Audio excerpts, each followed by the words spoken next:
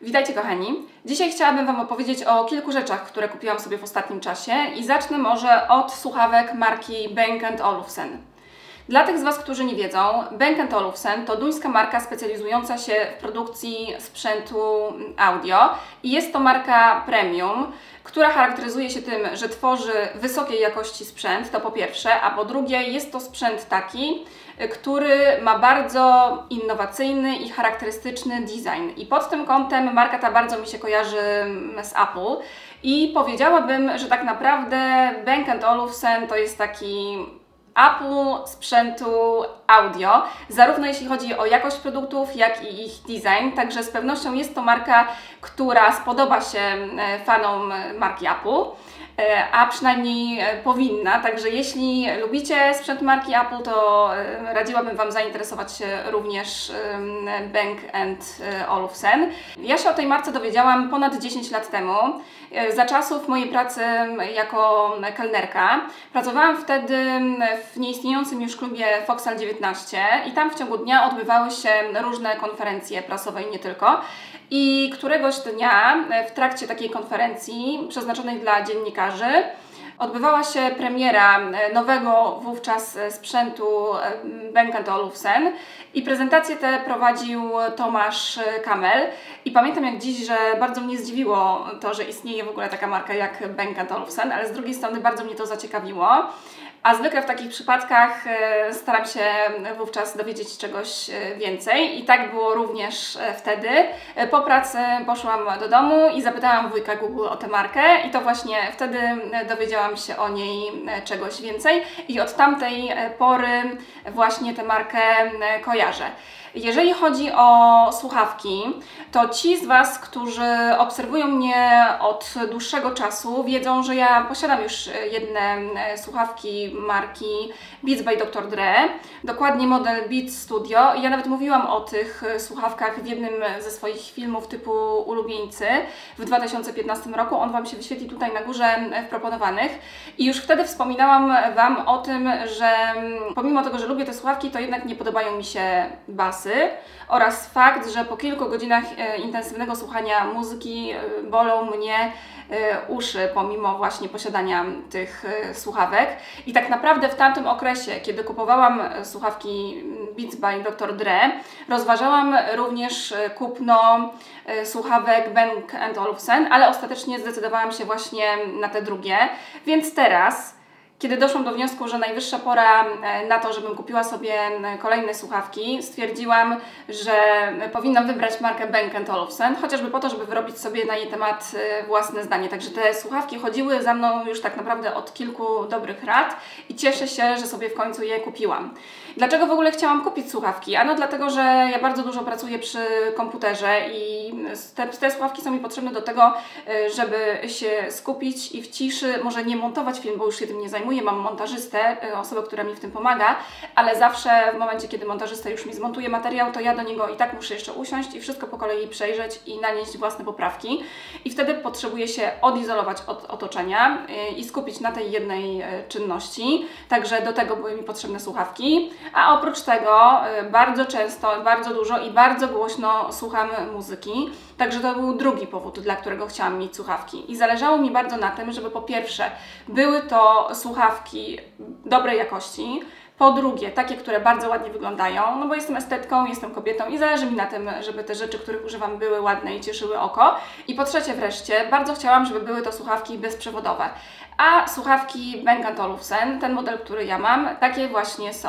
Modelami, które od samego początku brałam pod uwagę, były modele H8 oraz H9, które są modelami kultowymi, takimi flagowymi, jeśli chodzi o asortyment marki Bang&Olufsen.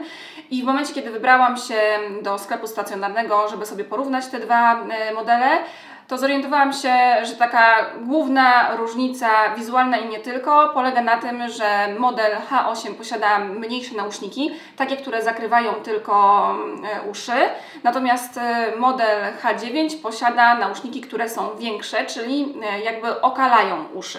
I ostatecznie stwierdziłam, że kupię sobie model H9, tym bardziej, że ja nie chciałam kupować słuchawek z myślą o tym, żeby używać ich na dworze, a tylko i wyłącznie w domu. Później się dowiedziałam, że w sprzedaży mają się ukazać unowocześnione wersje słuchawek H8 i H9 i one otrzymały nazwę H8i oraz H9i. I jak tylko ukazały się w sprzedaży, no to kupiłam sobie właśnie ten model słuchawek, one właśnie tak wyglądają. I jest to, tak jak wspomniałam, model słuchawek H9i. Są to słuchawki bezprzewodowe, które są niesamowicie piękne, nie wiem, czy się ze mną zgodzicie. One są dostępne w dwóch wersjach kolorystycznych, tej, którą ja mam, czyli w wersji takiej jasno-brązowej, beżowej oraz w wersji czarnej. Ja czarnej nie chciałam, te mi się zawsze podobały najbardziej. Są to słuchawki skórzane, także z pewnością nie będzie to rozwiązanie dla wszelkich eko-freaków i nie tylko. Natomiast ta skóra sprawia, że dodaje jakby prestiżu tym słuchawkom i też o wiele przyjemniej się je trzyma na uszach, w przeciwieństwie na przykład do tych słuchawek Beats by Dr. Dre, które miałam. Coś, co wyróżnia te słuchawki na tle innych, jest to, że tutaj na nausznikach posiadają one specjalne panele aluminiowe, które umożliwiają sterowanie dźwiękiem, czyli możemy sobie muzykę za ich pomocą ściszać albo podgłaśniać, możemy ją zatrzymywać i robić kilka innych rzeczy, także to rozwiązanie mi się niesamowicie podoba. Bardzo podoba mi się również fakt, że w momencie, kiedy nie chcemy używać słuchawek i chcemy je odłożyć na bok, to wyobraźcie sobie, że możemy te nauszniki przekręcić i wtedy możemy słuchawki położyć na płasko, dzięki czemu ich przechowywanie staje się mniej problematyczne. Niesamowicie podoba mi się to rozwiązanie. Oczywiście są to słuchawki bezprzewodowe, tak jak powiedziałam, ale jest do nich również kabel, z którego ja korzystam, zwłaszcza kiedy pracuję przy komputerze. Wtedy one są podłączone po prostu do komputera. Jeśli chodzi o ich użytkowanie, ponieważ użyłam już ich kilka razy, to muszę Wam powiedzieć, że jak na razie sprawdzają się świetnie. Nie mam tutaj tych problemów, jakie miałam z wcześniejszymi słuchawkami. Nie pojawiają się tutaj żadne zgrzyty, kiedy mamy do czynienia z basami. I też to słuchanie muzyki kilkugodzinne nie jest problematyczne, ponieważ nie bolały mnie, słuchajcie, uszy od tych słuchawek. Także naprawdę bardzo, bardzo przyjemnie mi się tych słuchawek używa, więc jak na razie mogę je polecić. Nie chciałabym też za bardzo się skupiać na specyfikacji tego produktu. Wydaje mi się po prostu, że jeśli będziecie zainteresowani tym tematem, to dajcie mi znać w komentarzach i ja wtedy może nie będę robić odrębnej recenzji tych słuchawek, ale pewnie wypowiem się na ich temat szerzej w którymś z vlogów. Także jeśli jesteście ciekawi mojej opinii, to dajcie mi proszę znać w komentarzach. Zapomniałam Wam jeszcze powiedzieć, jaka jest cena tych słuchawek. One kosztują 2200 zł. Dajcie mi proszę znać, czy Wam się podobają, jakich słuchawek Wy używacie i czy te, które posiadacie, Wam się sprawdzają. Kolejną rzeczą, o jakiej chciałabym Wam dzisiaj opowiedzieć, jest soniczna szczoteczka do zębów marki Philips. I to jest dokładnie model Diamond Clean Smart. I teraz ktoś z Was może się zacząć zastanawiać, dlaczego ja w ogóle na YouTubie mówię o szczoteczkach do zębów. Ano dlatego, że ta szczoteczka soniczna Philipsa jest najlepszą szczoteczką do zębów, jakiej kiedykolwiek używałam, a używałam, uwierzcie mi, różnych, między innymi szczoteczek elektrycznych i ta sprawdza się o wiele, wiele lepiej, czyszcząc zęby o wiele lepiej. I to jest główny powód, dla którego ja te szczoteczki tak lubię. I ci z Was, którzy oglądają mnie od dawna, wiedzą, że do tej pory posiadałam soniczną szczoteczkę Philipsa Diamond Clean w kolorze czarnym, która bardzo dobrze się u mnie sprawdzała i wielokrotnie ją polecałam. Natomiast ona mi się po pierwsze trochę znudziła, po drugie ukazał się nowszy model, a po trzecie wreszcie trafiłam na szczoteczkę w kolorze różowym, a ja ten kolor, jak wiecie, uwielbiam, więc jak tylko ostatnio zobaczyłam w sklepie tę właśnie szczoteczkę, to stwierdziłam, że najwyższa pora na to, żebym pozbyła się mojej starej szczoteczki Philipsa i kupiła sobie nową i stąd ta właśnie decyzja.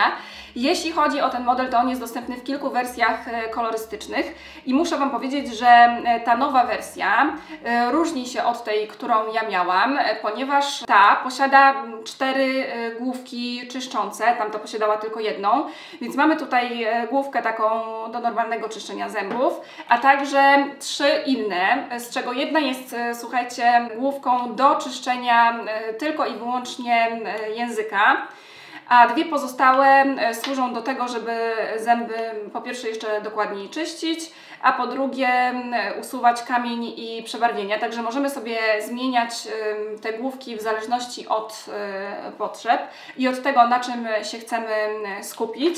I dodatkowo zauważyłam, że zmieniło się opakowanie podróżne, ponieważ do tych szczoteczek sonicznych dodawane są właśnie opakowania podróżne, więc bardzo łatwo jest te szczoteczki ze sobą przewozić.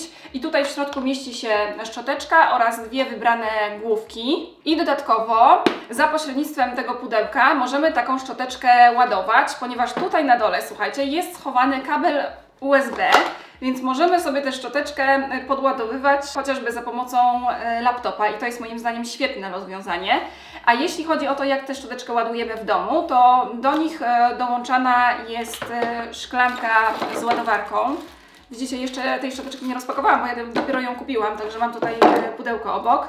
Więc wygląda to w ten sposób, że stawiamy sobie tę szklankę na ładowarce i do szklanki dajemy szczoteczkę i to bardzo ładnie wygląda i jest to świetne rozwiązanie. I teraz mi się przypomniało, dlaczego ja jeszcze chciałam kupić tę nową szczoteczkę. Dlatego, że ta moja stara również posiadała taką szklankę, ale moja pani, która u mnie sprząta, niechcący mi ją zbiła. I od tamtej pory miałam wieczny problem z ładowaniem tej mojej szczoteczki, ponieważ musiałam ją ciągle nosić do biura i podładowywać właśnie za pomocą tego etui, podłączając je do laptopa. Także było to dość problematyczne. Ale przynajmniej miałam dodatkowy powód do tego, żeby zmienić szczoteczkę. I tak jak powiedziałam, ta szczoteczka jest rewelacyjna. Ja w ogóle jestem wielką fanką technologii sonicznej. Jak wiecie, bardzo, bardzo lubię moją szczoteczkę soniczną do twarzy marki Foreo. Ona się świetnie sprawdza i używam jej cały czas, codziennie, 2 razy dziennie. I tak naprawdę Foreo ma jeszcze w swoim asortymencie szczoteczkę do zębów i ona mnie bardzo, bardzo ciekawi. Ciekawi mnie, czy okazałaby się lepsza od tej szczoteczki Philipsa, jak wypadłaby na jej tle. Póki co nie mam zielonego pojęcia, ponieważ nie miałam jeszcze szczoteczki do zębów Foreo. Powinnam sobie kupić, chociażby dla porównania. Ale tak czy inaczej, gorąco polecam Wam tę szczoteczkę. Ona kosztuje 1298 zł. Dokładnie tyle za nią zapłaciłam. Kupowałam ją w Saturnie. Możecie sobie ją zamówić przez internet. Oczywiście zamieszczę Wam pod spodem link. I ja też opowiadam o tej szczoteczce, dlatego że bardzo często pytacie mnie o różne sprzęty domowe, typu odkurzacze, żelazka itd., itd. Myślę, że to wynika z tego, że po prostu ufacie moim opiniom, ponieważ z reguły jest tak, może nie z reguły, ale zawsze jest tak, że jak ja coś kupuję, no to jest to po prostu dobrej jakości. Ja nie polecam rzeczy, które są najzwyczajniej w świecie kiepskie i myślę, że już dawno zdążyliście się zorientować, że tak właśnie jest, więc przychodzicie do mnie z prośbami właśnie dotyczącymi rekomendacji różnych sprzętów, więc to jest kolejny sprzęt, kolejne urządzenie, które Wam polecam. I też chciałabym Wam w tym miejscu podziękować, ponieważ doskonale zdaję sobie sprawę z tego, że mnóstwo osób kupiło szczoteczkę Philipsa z mojego polecenia, ponieważ oznaczacie mnie cały czas na Instagramie za pomocą hashtaga #InspiredByOlfactoria albo w wiadomościach prywatnych, także kupujecie różne wersje tych szczoteczek i bardzo je sobie chwalicie. Także bardzo dziękuję Wam za te wszystkie zdjęcia i oczywiście zachęcam do kupna też nowego modelu. Dajcie znać, jak ta szczoteczka się u Was sprawdza, bo bardzo mnie to ciekawi. W ostatnim czasie odwiedziłam również kilka sklepów z dodatkami do domu, głównie z myślą o tym, żeby zaopatrzyć się w kilka akcesoriów, które pomogłyby mi urozmaicić tło w filmach, które kręcę w domu i skupiłam się głównie na sztucznych kwiatach, chociaż powiem Wam, że początkowo podchodziłam do tego pomysłu bardzo sceptycznie, ponieważ wydawało mi się, że te sztuczne kwiaty będą wyglądać w kamerze najzwyczajniej w świecie źle. Tym bardziej, że ja jestem fanką żywych, ciętych kwiatów, ale w związku z tym, że moje koty ciągle dobierają się do żywych kwiatów i też z uwagi na to, że zawsze miała świeże kwiaty jest dla mnie problematyczne, ponieważ zawsze muszę pamiętać o tym, żeby jakieś były, nie zawsze one pasują do moich stylizacji, tego o czym mówię, to stwierdziłam, że kupię sobie na próbę sztuczne kwiaty i w momencie, kiedy kupiłam pierwsze i się sprawdziły, postanowiłam kupić kolejne i teraz mam już małą kolekcję tych kwiatów. Także mam m.in. słuchajcie, peonie, zaopatrzyłam się też w brzoskwiniowe róże Róże są też za mną w dzisiejszym filmie, w innym odcieniu i w takich jakby bukietach. Mam też kwiaty w kolorze białym, kwiaty fioletowo-zielone. Także muszę Wam powiedzieć, że póki co jestem niesamowicie zadowolona z tych zakupów, ponieważ wbrew temu, co myślałam na początku, że te kwiaty się nie sprawdzą, to one rzeczywiście bardzo pasują, przynajmniej w filmach takich mówionych, gdzie skupiam się na jednym temacie i zauważyłam też, że Wam bardzo ten pomysł przypadł do gustu, że rzeczywiście te kwiaty ożywiają to tło i Wam się to spodobało, także bardzo mnie to cieszy i myślę, że będę się zaopatrywać w kolejne inne wersje kolorystyczne takich kwiatów, bo wbrew pozorom wcale tak fatalnie jak myślałam one nie wyglądają, ale sztuczne kwiaty to nie wszystko, co kupiłam. Chciałam sobie również kupić nowy koc do sypialni, ponieważ pewnie już zdążyliście się zorientować, że moje mieszkanie, to w którym mieszkam, jest utrzymane w biało-szarej kolorystyce i tak naprawdę większość rzeczy, jaka się tutaj znajduje, jest właśnie w tych kolorach. A w związku z tym, że ja lubię kolor różowy, a nie miałam jeszcze różowego koca, postanowiłam to nadrobić i kupiłam sobie właśnie koc w tym kolorze. Koc miś, tak bym go nazwała, który jest bardzo podobny do takiego koca, który ja już posiadam w kolorze biało-kremowym. Bardzo mi się podoba. Wymiary 220 na 240. Jak widzicie, ja go kupiłam w sklepie Home&You. W ogóle te zakupy, które ja Wam dzisiaj pokazuję, to są zakupy z dwóch sklepów, właśnie Home&You i Home&You. I też podlinkuję Wam podobne rzeczy pod spodem. I powiem Wam, że bardzo mi się podoba ten koc. To jest taki brudny róż i już się nie mogę doczekać, kiedy go sobie przetestuję właśnie w którymś z filmów. A w związku z tym, że kupiłam ten koc, postanowiłam dokupić do tego koca również poszewki na poduszki, ponieważ nie miałam różowych poszewek na poduszki. Jedną, która pasuje idealnie do tego koca, a drugą, która ma taki wzór, który bardzo przypomina mi malarstwo Van Gogha. Myślę, że każdy, kto widział chociaż jeden obraz tego malarza, wie, o co mi chodzi. I chciałam sobie jeszcze kupić jedną ciemno-szarą poszewkę na poduszkę. Spodobała mi się jedna, ale okazało się, że ona jest do kupienia tylko w wersji z poduszką, więc kupiłam ją w wersji z poduszką. Czyli mamy tutaj w sumie taką prostą, minimalistyczną poszewkę w pasy, ponieważ nie chciałam, żeby wszystkie moje poszewki były w tym samym wzorze. Także tak prezentują się właśnie moje zakupy, jeśli chodzi o akcesoria do domu.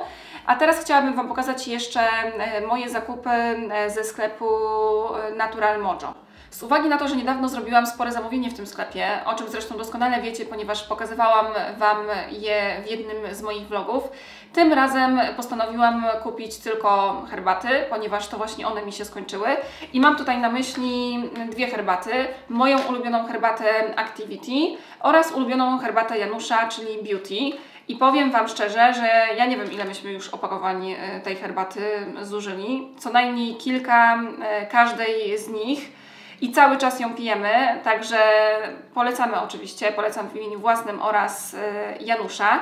Natomiast herbaty to nie jedyne rzeczy, jakie zamówiłam w sklepie Natural Mojo, ponieważ jakiś czas temu zapytałam swoich trzech koleżanek, czyli Marty, Oliwii i Majki, o to, czy jest coś takiego, jeśli chodzi o markę Natural Mojo, co szczególnie im się podoba, co je ciekawi i co chciałyby sobie przetestować. I dziewczyny podesłały mi listę takich rzeczy i zamawiając sobie te herbaty, postanowiłam właśnie zrobić im niespodziankę i zamówić im te produkty. Także korzystając z okazji, powiem Wam teraz, co takiego zamówiły sobie dziewczyny i zacznę może od Oliwii. Pierwszą rzeczą, którą zamówiłam Oliwii, jest mieszanka Superfoods o nazwie Berry Boost. I jest to mieszanka warzyw i owoców, która stanowi idealne uzupełnienie diety i ona ma formę proszku, który możemy sobie dosypywać do jogurtu, mleka lub wody. Kolejną rzeczą, którą zamówiłam Oliwii, jest zestaw. Pewnie już wiecie, że w asortymencie Natural Mojo jest bardzo dużo różnych zestawów, mniejszych, większych, mniej rozbudowanych, bardziej rozbudowanych, także tutaj mamy różne możliwości wyboru, ale w tym zestawie, który zamówiłam Oliwii, znalazła się kolejna mieszanka Superfoods i mam tutaj na myśli mieszankę True Beauty, która nazywa się tak dlatego, że jest takim suplementem diety, który jest idealny na wzmocnienie włosów, paznokci oraz poprawę kondycji cery. Tak właśnie ma działać. Też ma konsystencję proszku i coś, co warto dodać, to, że jest to produkt wegański, bez glutenu, który też nie zawiera laktozy, także to taka bardzo ciekawa informacja. I w tym zestawie z True Beauty znalazła się również herbata Beauty, a jakże, oraz, słuchajcie, szklanka, którą ja również posiadam, a w zasadzie 2 egzemplarze, bo jedną posiada Janusz, a drugą ja, właśnie z zaparzaczem do tej herbaty, ponieważ to są herbaty sypane. I chyba Wam jeszcze nie mówiłam, dlaczego ja te szklanki tak bardzo lubię, oprócz tego, że posiadają ten wyjmowany zaparzacz. Lubię je tak dlatego, ponieważ jak wlejemy tutaj wrzątek, to ciepło nie przenika na zewnątrz i dzięki temu możemy tę szklankę trzymać sobie w dłoniach i się nie poparzymy. A w przypadku wielu kubków i szklanek tak jest, że one się szybko nagrzewają i jakby w związku z tym odczuwamy dyskomfort pijąc te napoje, które się w nich znajdują. Także te szklanki pod tym względem są rewelacyjne. Także polecam Wam, jeśli nie mieliście jeszcze styczności z takim właśnie produktem, ponieważ on jest naprawdę rewelacyjny. I ostatnią rzeczą, która interesowała Oliwię, a którą postanowiłam zamówić jej w zestawie, jest, uwaga, uwaga, shake, mój ulubiony shake, ulubiony smak, fit cappuccino. I ja wiem, słuchajcie, dlaczego on tak bardzo zainteresował Oliwię, ponieważ ona była u mnie niedawno i ja w pewnym momencie jej powiedziałam: słuchaj, musisz koniecznie spróbować mojego ulubionego shake'a w duecie z moim ulubionym mlekiem Alpro, które Wam pokazywałam też we vlogu. I zrobiłam jej, słuchajcie, tego shake'a i jej tak zasmakował, że stwierdziła, że musi posiadać fit cappuccino na własność. I ja jej kupiłam je właśnie razem z shakerem, w zestawie z shakerem, ale oczywiście możecie zamówić go też osobno i oczywiście w różnych innych konfiguracjach. A teraz chciałabym przejść do zamówienia Majki. Pierwszą rzeczą, o jakiej chciałabym Wam opowiedzieć, jest pojemnik na wodę o nazwie Fruit Infuser, który to jest jednym z moich ulubieńców zdecydowanych, jeśli chodzi o markę Natural Mojo. Mówiłam o tym już w jednym z vlogów. To jest pojemnik, w którym możemy przechowywać wodę, ale do którego możemy tutaj sobie wkładać też kawałki owoców. I ja tego pojemnika używam codziennie i dzięki niemu wypijam określoną ilość wody. Niesamowicie go lubię i nie dziwię się, że Majka też chciała go sobie przetestować. Także to jest pierwsza rzecz. Druga rzecz, która zainteresowała Majkę, jest Daily Greens True Beauty. Już Wam o nim wspominałam przy okazji zamówienia Oliwii. I ja tym razem Majce zamówiłam właśnie to Superfoods ze szklanką i słomką, tą instagramową, ponieważ ona bardzo ładnie wygląda na zdjęciach. Sama posiadam te szklanki, sprawdzają się u mnie, więc postanowiłam właśnie zamówić True Beauty w zestawie z nią. I ostatnią rzeczą dla Majki jest herbata Beauty, znowu herbata Beauty, także pamiętajcie, cały czas polecam, w zestawie z tą moją ulubioną szklanką. A jeśli chodzi o zamówienie Marty, to ona bardzo chciała sobie przetestować zestaw Superfoods składający się z Vital Protect oraz Choco Dream i myślę, że świetnie wybrała, ponieważ Vital Protect to jest taka mieszanka, która ma za zadanie wzmocnić odporność, a Choco Dream, jak sama nazwa sugeruje, wskazuje, ma poprawić nastrój. I to jest, myślę, coś, co się Marcie teraz przyda, ponieważ ostatnimi czasy choruje. Także zamówienie po prostu będące strzałem w dziesiątkę. A drugą rzeczą, którą Marta chciała sobie przetestować, są shake'i. i jej zależało na tym, żeby to był shake waniliowy oraz czekoladowy. I tutaj tak naprawdę macie dwa kolejne moje ulubieńce, ponieważ mam 3 ulubione smaki shake'ów. Pierwszy to jest oczywiście cappuccino, drugi wanilia i trzeci czekolada, także te 3 shake'i Wam polecam. A polecam Wam też dlatego, że postanowiliśmy wspólnie z marką Natural Mojo przygotować dla Was specjalny rabat. Otóż od dzisiaj przez 3 dni na hasło Shape for You obowiązywać będzie specjalny rabat w wysokości aż 30% na cały asortyment sklepu Natural Mojo na zamówienia powyżej 230 zł. Także jeśli jest coś, co chcielibyście sobie przetestować, to gorąco zachęcam do skorzystania z tej promocji i też chciałabym Wam podziękować za Wasze ostatnie zakupy, ponieważ widziałam, że bardzo dużo osób skorzystało z tego mojego ostatniego rabatu i widziałam, że jesteście bardzo zadowoleni, bo też podsyłacie mi zdjęcia i pytaliście o kolejne promocje i to spowodowało, że postanowiłam wspólnie z marką Natural Mojo przygotować dla Was kolejną. Dobrze, moi drodzy, na dzisiaj to by było wszystko. Dajcie mi proszę znać, czy lubicie takie hole, czy lubicie tego typu filmy. Jak zwykle przypominam, że w opisie pod filmem znajdziecie dokładną listę wszystkich rzeczy, o których dzisiaj wspominałam. Również informacje dokładne na temat tej promocji z Natural Mojo. W opisie pod filmem znajdziecie również listę kosmetyków, za pomocą których wykonałam dzisiejszy makijaż, listę rzeczy, jakie mam dzisiaj na sobie, a także linki do sklepów, w których można je kupić. Cały czas zachęcam do subskrypcji mojego kanału. Tymczasem gorąco się z Wami żegnam i do zobaczenia w kolejnym filmie.